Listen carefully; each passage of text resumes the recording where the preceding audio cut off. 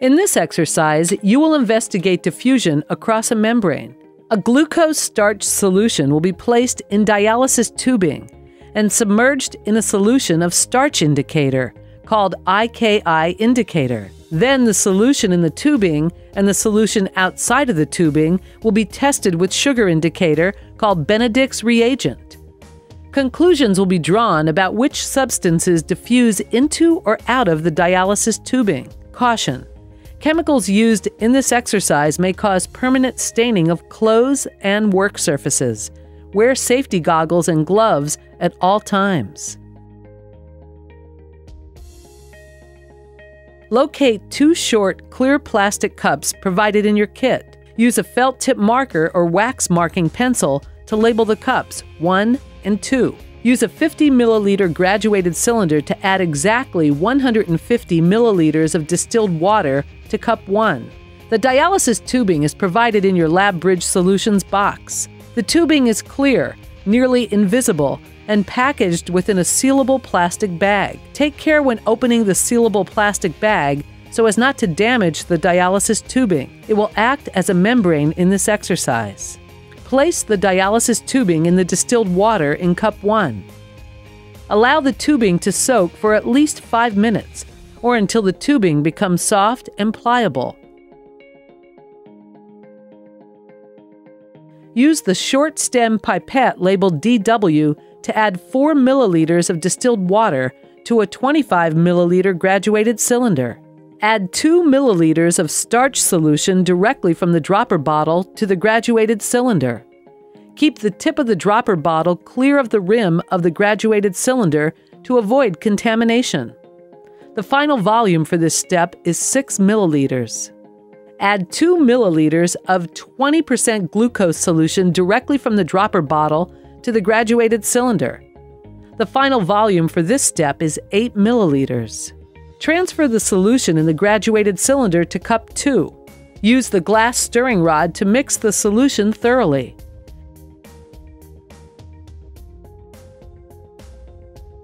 Use scissors to snip a rubber band in one place. Repeat for a second rubber band. Remove the dialysis tubing from the water in cup 1. Set cup 1 aside with the water still inside it for later use. Fold the dialysis tubing about 1.5 centimeters from the end. Tie one of the snipped rubber bands around the folded end of the tubing, creating a seal. Open the unsealed end of the dialysis tubing. Carefully rub the tubing between your fingers until the middle of the tubing opens. Use the pipette labeled DW to add a small amount of distilled water to the dialysis tubing. If the tube leaks, tighten the knot in the rubber band and repeat the test. Discard the distilled water used to test the dialysis tubing. Place a funnel in the open end of the dialysis tubing.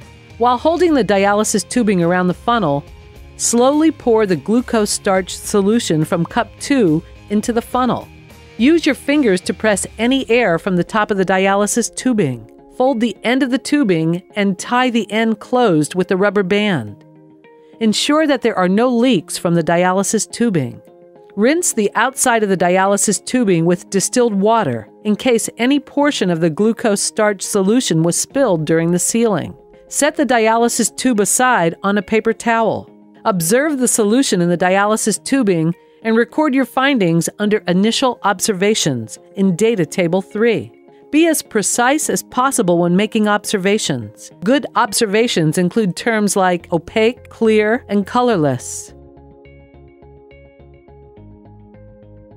Use the long stem graduated pipette to slowly add 20 drops of IKI solution to the distilled water in cup 1. Use the glass stirring rod to mix the solution.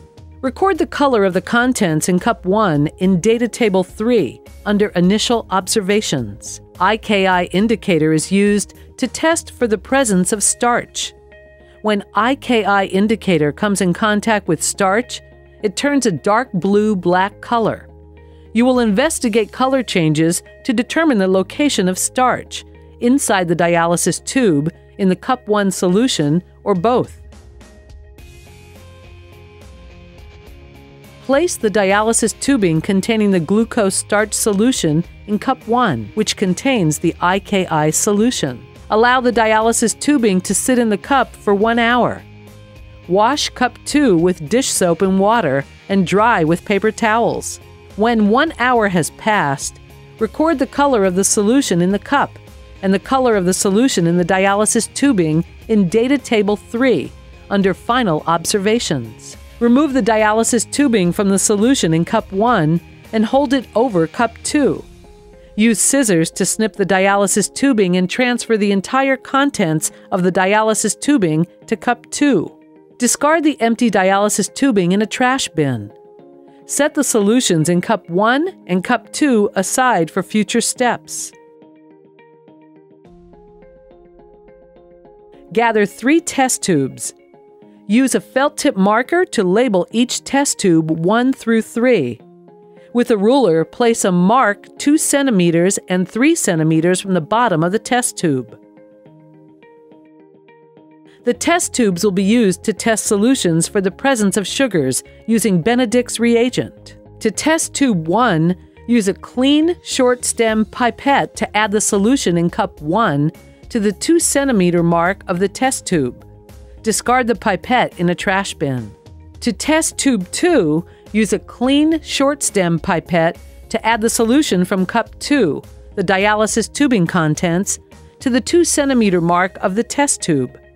Discard the pipette in a trash bin. To test tube 3, use the short stem pipette labeled DW to add distilled water to the 2 centimeter mark of the test tube. Distilled water contains no sugar and will act as a control. Add Benedict's reagent to 3 centimeter mark of each of the 3 test tubes. Set the 3 test tubes aside. An empty cup, beaker, or 24 well plate work well as a test tube holder. Record observations for the solution in each test tube under Initial Observations in Data Table 4. Create a hot water bath by half filling a 50 milliliter beaker with water that is near boiling. Use a thermometer to ensure that the temperature is at least 90 degrees Celsius.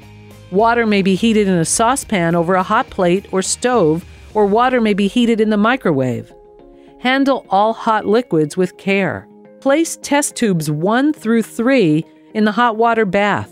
Allow the solutions in the test tubes to incubate for 10 minutes. Benedict's reagent is used to test for the presence of simple sugars, such as glucose. When Benedict's reagent comes into contact with sugar, it changes colors.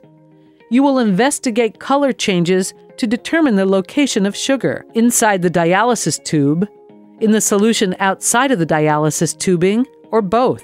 After the solutions have incubated, record observations for the solution in each test tube under Observations after heating in Data Table 4. Once the experiment is complete, place the dropper bottles of glucose, IKI, and starch back in your kit for possible future use. Rinse the graduated pipette and place in a sealable plastic bag labeled IKI. Carefully pour all mixed solutions down the drain with copious amounts of tap water. Wash all glassware and equipment with dish soap and tap water and dry. Place the pipette and all equipment back in the kit for future use.